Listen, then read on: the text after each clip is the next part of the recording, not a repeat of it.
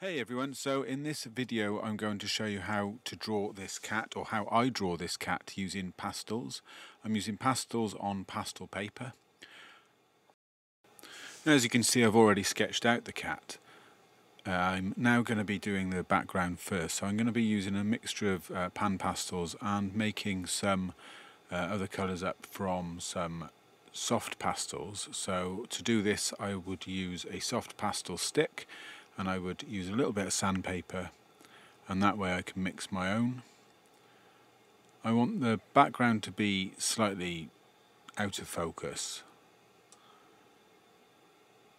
and what I'm doing here is I'm just using some soft paint brushes just to blend in the background. This is actually a makeup brush. And the reason I'm doing the background first is because when you do the foreground, which is the animal, you want any fur to be over the background.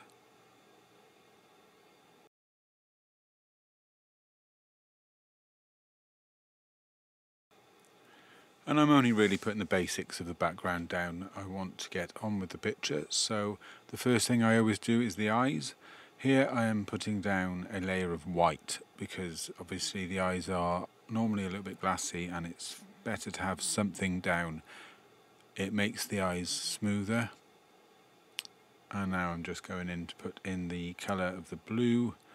And if you notice how I'm doing it, I'm using a light blue and a dark blue. I've put in the black as well, and every time I do this I smooth it over with a blend-in stump. This allows you to put more pastel into the tooth of the paper.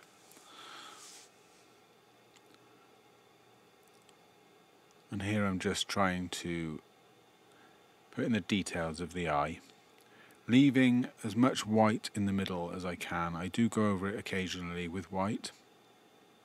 This is where the highlight is picked up of the light shining onto the eye itself. And remember, try and do the basics, some of the details, because you can always go back after to add more details. As usual, I'll put all the materials that I've used in the description below.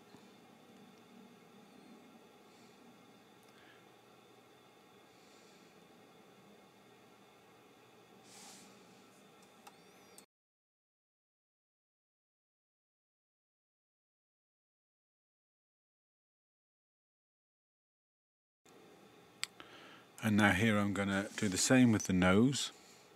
I always like to do the eyes and the nose first. They're normally the most prominent features. They're also the bits of an animal, especially a cat or a dog, that most people will see the character of their animal in. Each time you go over anything, obviously blend it in with a blending stump.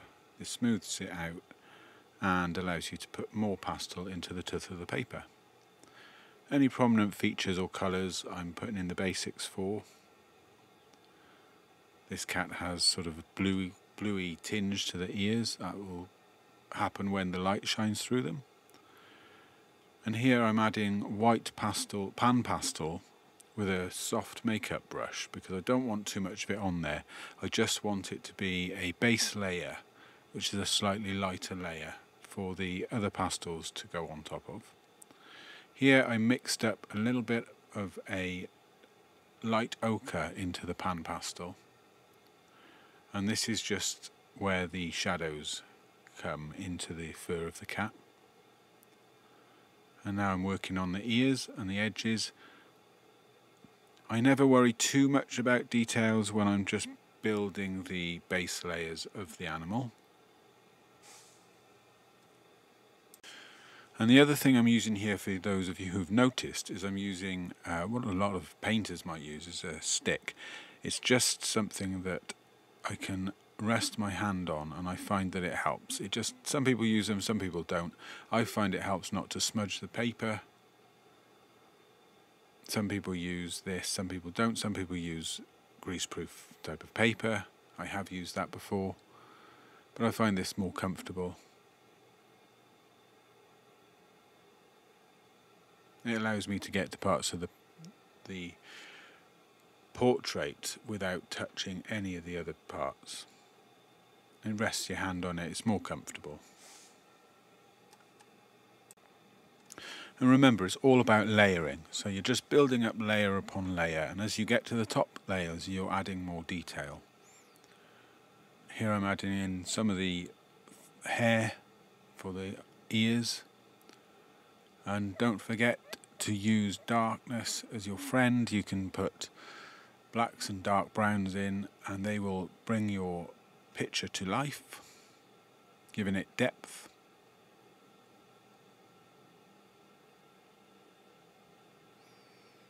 And here I'm just layering. And I'm also using the blending stumps as almost as a paint tool. Obviously after a while blending stumps will get pastel on them. This is why I use a dark end of the blending stump for dark areas and the lighter end for light areas. This ensures that they don't mix up too much. And it really helps to blend in backgrounds. You can use the blending stump almost as a pencil or an applicator for pastels.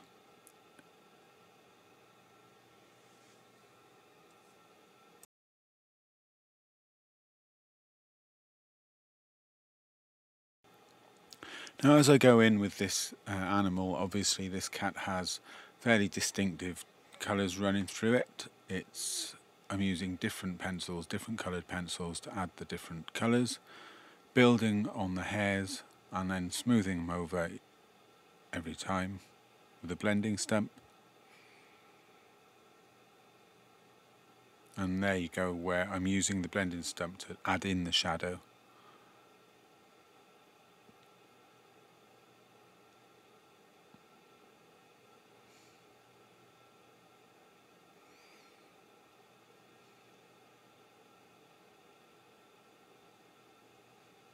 I hope you like these videos. I do add a few little tips along the way.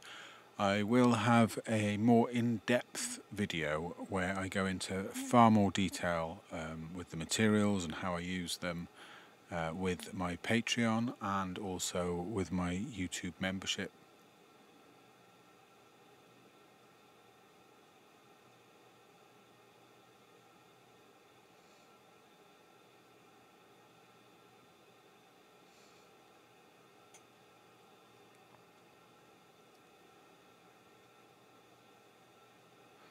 And this part of the drawing is always the more exciting bit because you can actually see the animal come into life.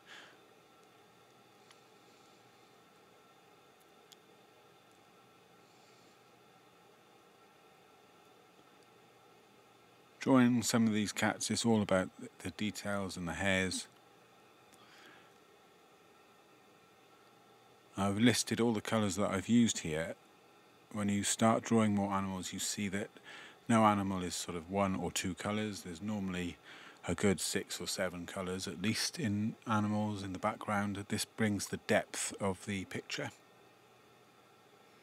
If you just did a black and white cat, for example, using blacks and whites, then it just wouldn't look quite right. You'd probably find that there's a lot of whites, greys, blues and purples where the light hits the black fur and the grey and the white fur. Remember that you're reflecting light, not the colour. It's the light and the colour in the light that you're reflecting, so nothing is truly a colour. You're just reflecting the colour of the light waves.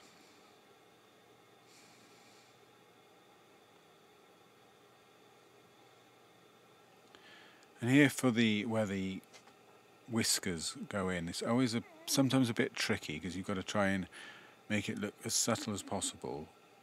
So it's always best to try and use it as I tend to use a blending tool to smudge in the areas and then I start to darken them slowly. But try not to darken them too much because they are normally quite hidden by fur, so you don't want it to be too thick because you won't be able to go over them with the fur.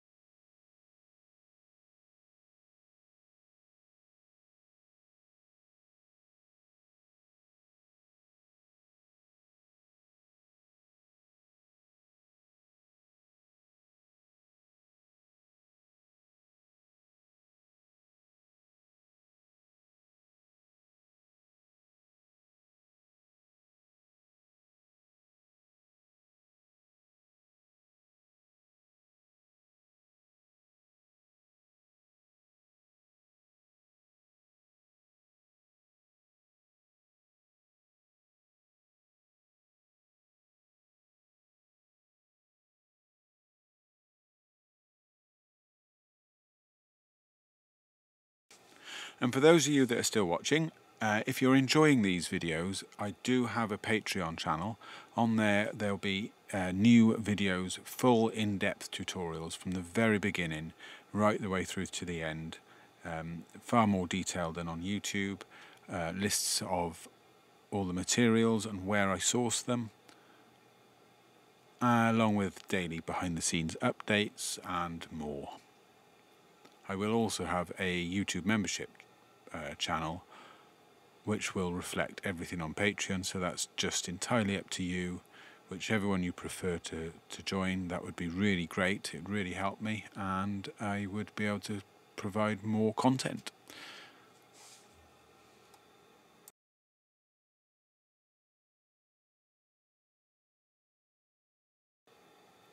As you can see here, I'm just starting to blend in with more dark colours using a makeup brush.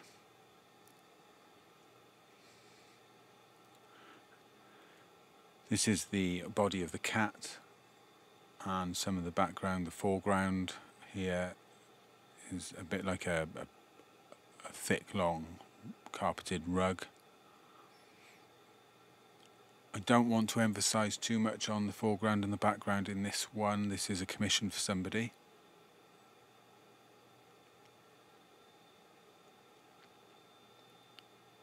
I want the emphasis to be on the cat, especially the eyes.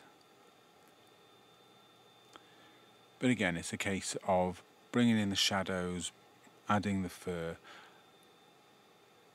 Sometimes it's more putting the suggestion of fur rather than blocking it in all with individual strands of fur. Sometimes you can't even see the individual strands, it's just a block of white, so just adding a couple of strands in will put the suggestion of fur, which is all you need. The other thing is to remember is when you're doing portraits like this, you're creating a portrait which is not a photograph. You're not trying to create a digital copy. If you were going to do that, you'd just take a photograph or scan it. This is, you know, a more personal thing, especially if it's being given as a gift. You're looking to create an image of the character of the animal. And very often you will have more accentuated colours, which brings the animal to life on paper and doesn't give as flat a picture sometimes as a photo might.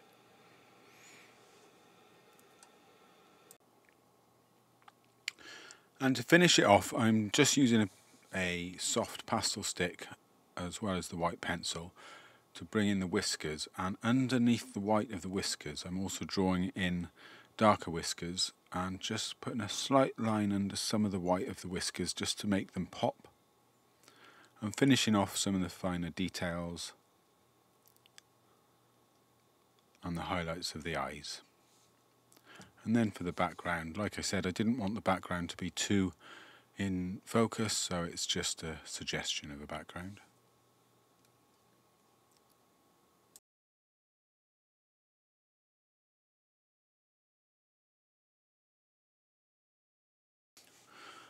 Okay, so if you've been following along, you should hopefully have something that looks a little bit like this. It might even look better. I hope you've enjoyed the video. If you want more, please join my Patreon. It really helps me to produce more of this and pay the bills. On my Patreon you will have more in-depth tutorials, you'll have background scenes, background information, and lots of other hints and tips, along with the materials that I use and where I source them. And for those that are at the end, thank you for getting to the end. Thanks for watching.